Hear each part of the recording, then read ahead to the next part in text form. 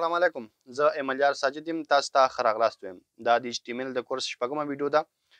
تېره ویډیو کې موږ او تاسې پر هیډینګ او پاراګراف وغږېدلو.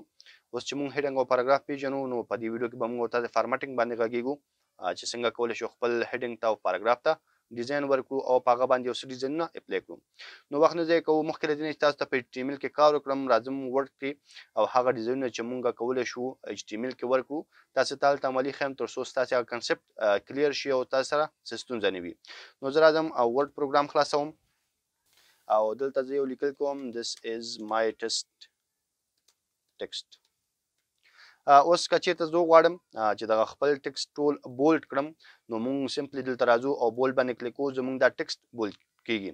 او که چېرته زه وغواړم چې د خپل ټکسټ اټالیک کړم نو دلته راځو اټالیک باندې کلیک کوو زموږ دا ټکسټ به څه شي اټالیک به شي. همدارنګ که چېرته زه وغواړم چې خپل دغه ټکسټ ته انډرلاین ورکړم یا دې له انډرلاین ولګوم نو زه راځم دلته انډرلاین اپشن باندې کلیک کوم نو زما ټکسټ ته به انډرلاین ولګېږي. او که چېرته زه غواړم چې په دې باندې یو بل ډیزاین ولګوم یا سټرایکټرو ولګوم نو زه کولی شم دلته راځم سټرایکټرو کوم اپشن چې دی موږ سره په دې کلیک کوو په دې باندې سټرایکټرو لګېږي او موږ کولی شو دې نه استفاده وکړو. همدا ډول که زه وغواړم د دې ټکسټ یوه برخه سبسکرايب کړم یعنې لکه د قاعدې غوندې لاندې راولو نو موږ کولی شو دلته له دې اپشن څخه چې سبسکرايب نومیږي استفاده وکړو استعمال کړو. او که چېرته زه غواړم سوپر سکرپټ کوم لکه د توان غوندې نو راځو دلته د سوپر سکرپټ له اپشن نه استفاده کوو دا موږ سوپر سکرپټ کوو. همدارنګه که چېرته وغواړو د خپل لیکل یوه برخه هایلایټ کړو نو موږ هغه ساحه انتخابوو راځو دلته هایلایټ کلیک کوو نو زموږ هغه ساحه چې کېږي هایلایټ کېږي.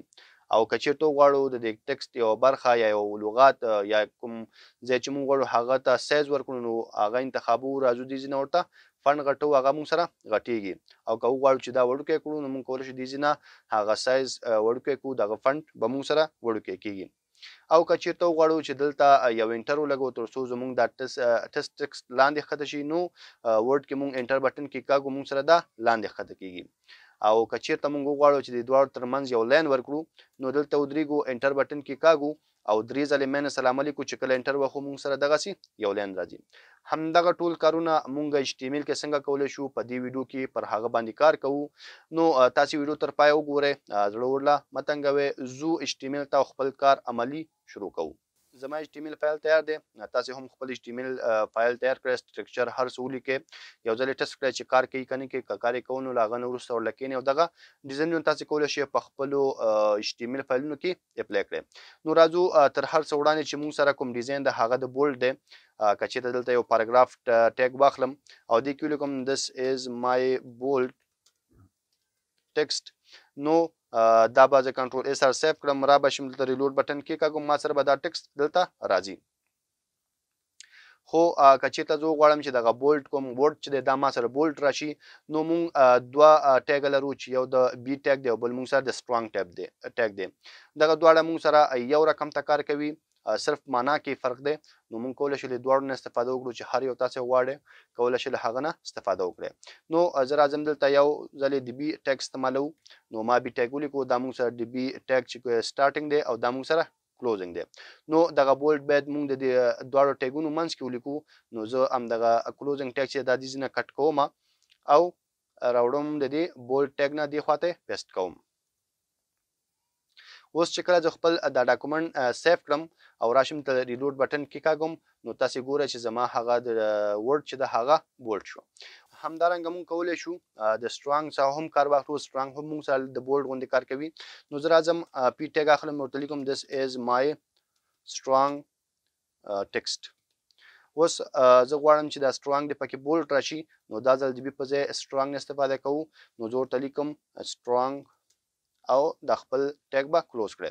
دا موږ سره سټارټینګ ټیګ دی او دا موږ سره کلوزینګ ټیګ دی. نو سټرانګ باید د دواړو منځ کې اوسي نو له دې خاطره زه دا کلوزینګ ټیګ راخلم دې ځای نه کټ کوم او وړم د دې سټرانګ نه دې طرف ته پیسټ کوم. کله چې دا پیسټ کړو کنټرول سره خپل ډاکومنټ سیف کړو راشو دلته ریلوډ بټن کېکاږو نو تاسې ګورئ چې موږ سره د سټرانګ ورډ بولډ راغی دی او دې کې هېڅ فرق نشته. دواړه یو قسم کار کوي خو صرف مینینګ کې یا معنا کې فرق دی.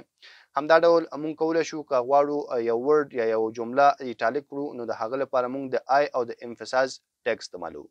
مثال که زه راشم دلته بل پاراګراف واخلم ورته ولیکم this is my ایټالیک ټیکسټ او دلته زه غواړم چې دا زما ایټالیک کوم ورډ چې دا ما سره ایټالیک راشي نو موږ کولی شو چې لومړی له آی ټیګ نه استفاده وکړو نو دا د آی ټیګ سټارټینګ دی او دا موږ سره کلوزینګ دی نو دا ایټالیک باید د دوه منځ کې اوسي نو دې له خاطره زه دا دې ځینه کټ کوم او راوړم د ایټالیک دې طرف ته پیسټ کوم اوس چې کله زه د خپل فایل سیف کړم او راشم دلته براوزر کې ریلوډ بټن کېکاږم نو تاسې ګوره چې زما هغه ورډ ایټالیک شکل کې شو اوس زه غواړم چې د ایټالیک په ځای امفسایز استعمال کړم نو زه راځم دلته پی ټیګ اخلم او ورته لیکم this is my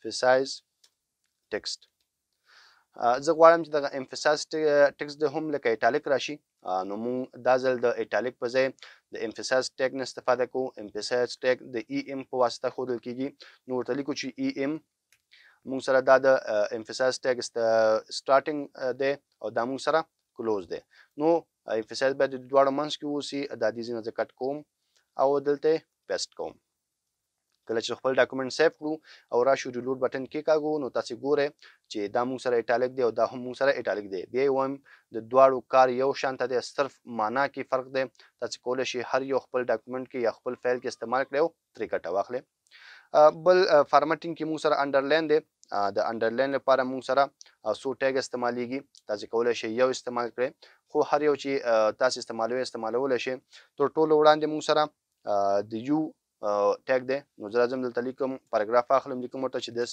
is my underline text اوس زه غواړم چې دغه انډرلاین دی ماته انډرلاین راشي نو زه به دلته د انډرلاین ټیګ استعمالوم چې هغه مونږ سره یو دی نو زه دلته یو ټیګ لګوم مونږ سره دا کلوزینګ ټیګ دی نو دا دې ځینه زه کټ کوم او د انډرلاین دې طرف ته پیسټ کوم تر څو زموږ انډرلاین د دې ټیګ منځ ته راشي کنټرول اس سره خپل فایل ثبتو راځو چې براوزر ته او ریلوډ بټن کېږه نو تاسې ګوره چې مونږ سره دا مونږ ټیکسټ انډرلاین راغی مونږ کولی شو د یو ټیګ نه علاوه د انزرشن ټیګ نه هم کار واخلو مثال زه راځم ورته لیکم چې this is my underline text نو اوس زه راځم ورته وایم چې دغه انډرلاین دی ما سره انډرلاین راشي خو دا ځل د یو نه استفاده نه کوو انزرشن د کوم ټیګ چې دی له هغه نه استفاده کوو نو زه ورته لیکم آی ان اس دا موږ سره د انزرشن ټیګ دی نو زه دا کلوزینګ ټیګ دې ځینه کټ کوم او دلته پیسټ کوم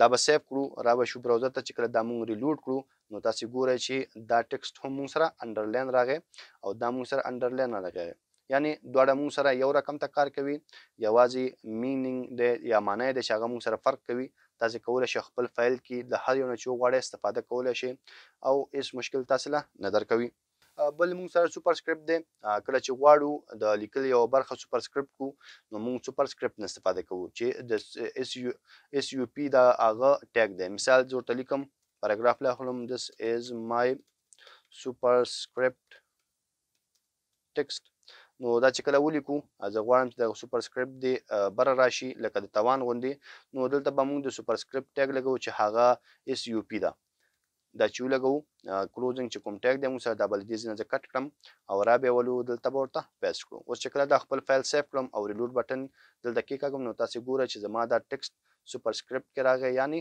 لکه د توان په شکل له مونږ سره شو همدارنګه مونږ سبسکرپټ هم لرو نوی پاراګراف اخلم ورته لیکم this is my subscript text اوس زه غواړم چې دا د قاعدې په شکل راشي نو زه به دلته د سبسکرپټ له ټیګ نه استفاده کوم ورته لیکم اس یو بي مونږ سره د سبسکرپټ ټیګ دی کوم کلوزینګ ټیګ چې دی دا به زه له دې ځینه کټ کړم او را به یې ولم دلته پیسټ کړم اوس چې کله خپل فایل سیف کړم راشم براوزر ته ریلوډ بټن کېکاږم نو تاسې ګوره چې زما د سبسکرپټ کوم ټیکسټ چې دی هغه مونږ سره د قاعدې په شکل راغی او مونږ سره دلته شو همدغسې بل مونږ سره سټریک تھرو ده مونږ کولی شو د یو برخه د لیکل چې غواړو داسې شو کړو چې دا غلط دی او یا دا ډیلیټ شوی مونږ کولی شو سټریک تھرو نه استفاده وکړو نو نوی پاراګراف اخلم او ورته لیکم this is my strike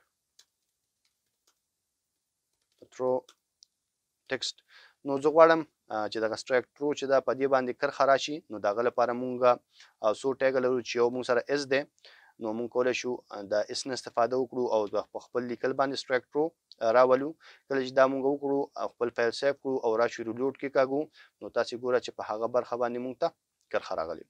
د دې نه علاوه موږ سره بل ټیګ هم شته. زه نوی پاراګراف اخلم، لیکم this is my strike through text. اوس زه غواړم چې دلته هم سټرکټر راشي خو دا ځل د اس نه استفاده نه کوو، پوره سټرایک ورته لیکو. دا هم موږ سره کار کوي، دا هم موږ سره یو ټیګ دی. مثال ورته لیکم سټرایک او دا بیرته کلوز کوم نو دې ځینې دا کلوزینګ چې کوم ټیګ دی موږ سره دا دې ځینې کټ کوم او دلته ورته پیسټ کوم. کله چې خپل ډاکومنټ سیف کړو یا خپل فایل سیف کړو راشو دلته ریلوډ بټن کېکاږو نو تاسې ګوره چې موږ سره دا برخه سټرایک راغی. ترو ورسره ځکه رانغی چې هغه مونږه ټیګ کې نه دی نیولې نو زه به دا دې ځینې بیرته کټ کړم او دلته به یې ورته پیسټ کړم. اوس چې کله زه سیف کړم او ریلوډ کړو نو تاسې ګوره چې مونږ سره هماغسې کار کوي لکه څنګه چې اس کوي. د دې لپاره مونږ یو بل ټیګ هم لرو چې کولی شو له هغه نه استفاده وکړو چې هغه مونږ سره د ډیلیټ ټیګ دی. نو زه نوی پاراګراف اخلم، ورته لیکم this is my strike through text. اوس زه غواړم چې په دې باندې هم هماغسې کرښه راشي خو دا ځل زه نه غواړم چې د سټرایک یا د اس نه استفاده وکړم نو د دې په ځای موږ کولی شو ډي ای ال ټیګ نه هم استفاده وکړو. نو موږ دلته به ورته لیکو ډي ای ال او دا ټیګ کلوز کوو. نو دا زموږ کلوزینګ ټیګ دی، دا به دې ځینې زه کټ کړم او دلته به ورته پیسټ کړم. کله چې دا سیف کړم راشم ریلوډ کړم خپله صفحه نو تاسې به ګورئ چې هماغه شکل کې لکه دا دوه چې موږ سره راغلي دا هم راغی. مونږ کولی شو له هر یو نه په خپله صفحه کې استفاده وکړو او کار ترې واخلو. بل مونږ سره له دې نه علاوه چې کوم فارمټینګ دی هغه مونږ سره مارک دی، مونږ دغه کې وښودو ورډ پروګرام کې چې کومه ساحه غواړو هایلایټ کړو نو مونږ هغه هایلایټ کولی شو. همدغسې مونږ ایچ ټي ایم ایل کې هم کولی شو. نو زه نوی پاراګراف اخلم او ورته لیکم this is my marked text.